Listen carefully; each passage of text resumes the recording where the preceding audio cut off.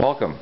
Today I'm going to show you a very easy way that you can check if your racing transponder is producing a signal just using an AM radio. Firstly, we'll just turn the radio on and you'll hear that it's on a radio station. Then what you want to do is turn it off station so you're not picking up the station at all.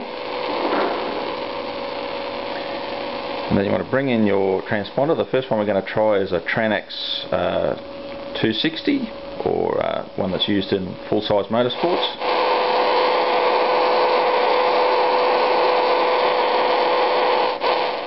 So you can hear that radio interference that it produces. That means that there's a signal coming from it.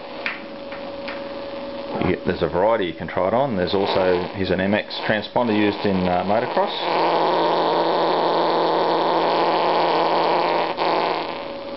You can notice that the tonality of that is different because it's working on a different frequency. Next we'll try an old style karting transponder, a TranX 160.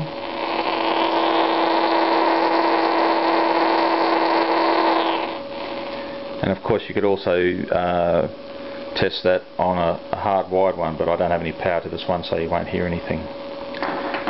Now that all looks pretty easy to do at home, so you can confirm whether your transponder is putting out a signal or not.